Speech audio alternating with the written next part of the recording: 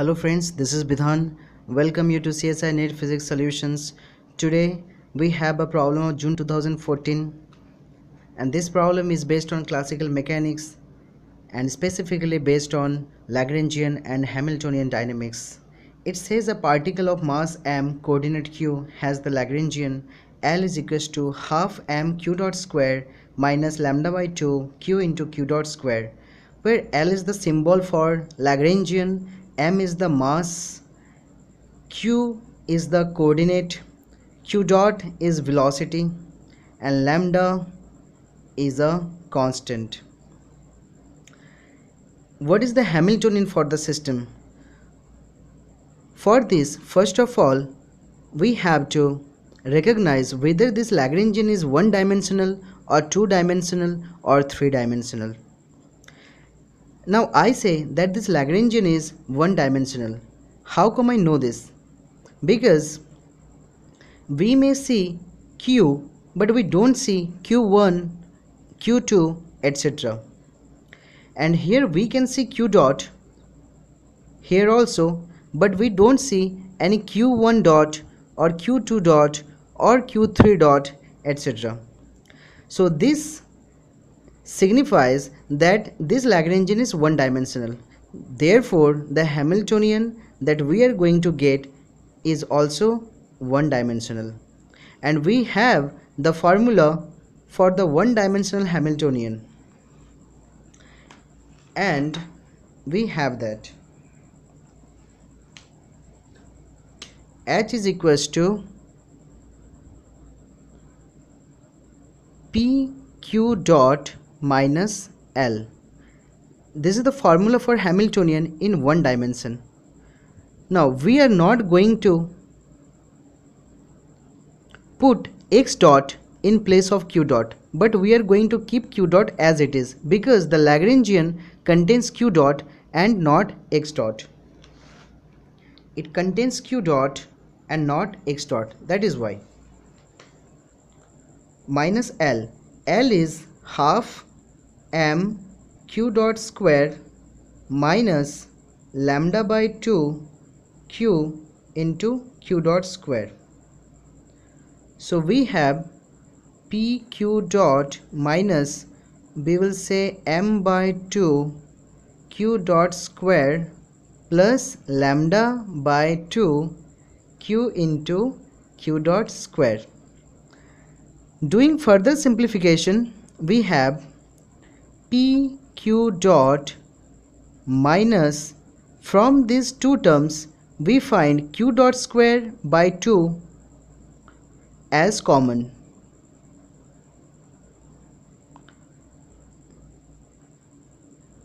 M is from here minus its lambda into q from this term.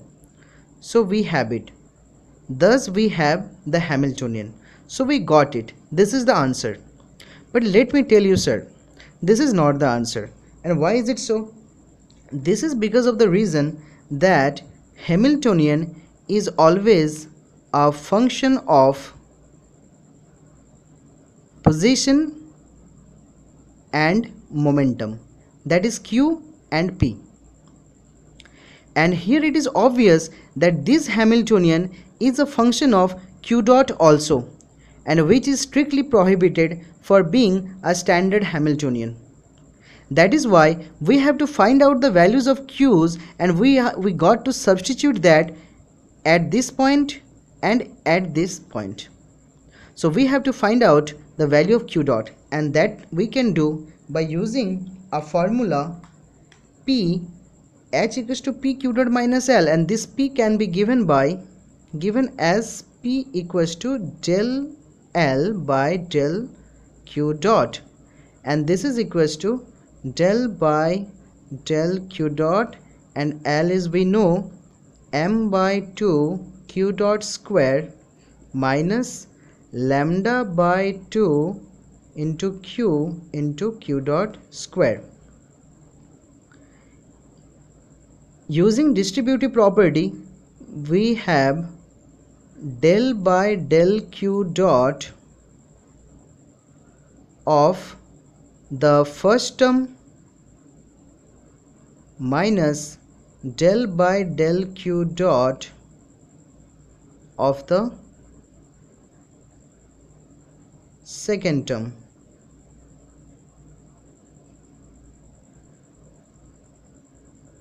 Therefore we have m by 2 is constant from first term. So we are left with q dot square, derivative of q dot square with respect to q dot, minus here lambda into q by 2 is constant, so we are left with derivative of q dot square by del derivative of q dot square with respect to q dot. Why we got out q as a constant? This is because this derivative is with respect to q dot, and here this q is not a function of q dot. That is why it's a constant and got out. So m by 2, doing the derivative we get 2 q dot minus lambda q by 2 into this derivative gives us 2 q dot, and here this 2 and this 2 cut each other and they cut each other. Thus we have P is equals to m q dot minus lambda q into q dot. Getting q dot as common from both terms, we have this q dot has been taken as common. So P by m minus lambda q is equals to q dot, and this is what we were trying to get. So we have got the value for q dot, and you can see that q dot is the function of p and q. So if we put this q dot, then the whole Hamiltonian will be the function of p q, and there is already p and q. So the whole Hamiltonian is going to the function of p q, that means qp, and this is what we need.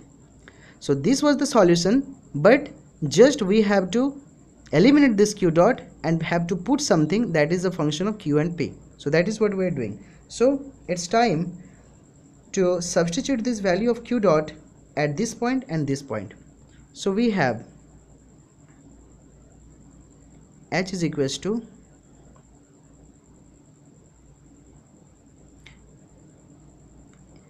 p into q dot. Now q dot is p by m minus lambda q minus q dot square by 2. Q dot square is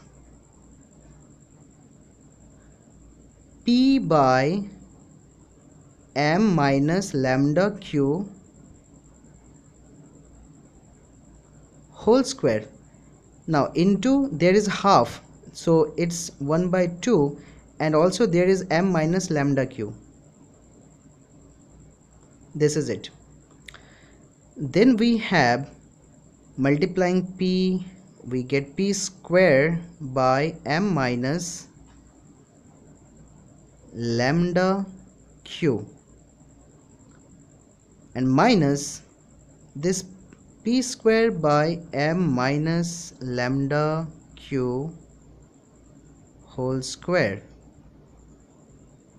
into m minus lambda q, and yeah, there is a 2 in denominator also. Now this, there are 2 m minus lambda q's, so 1 and 1 m minus lambda q cut each other to give us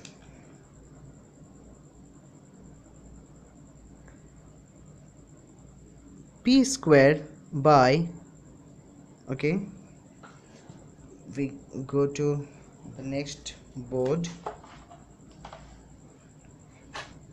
So we have here h is equals to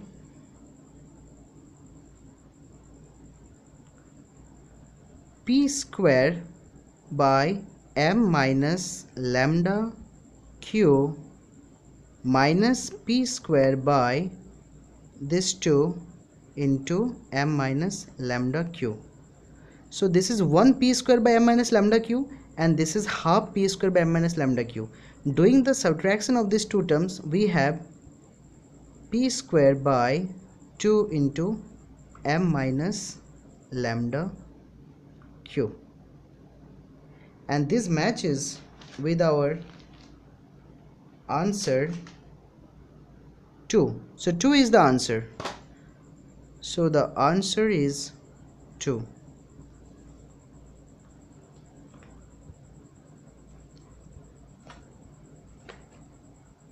Thank you.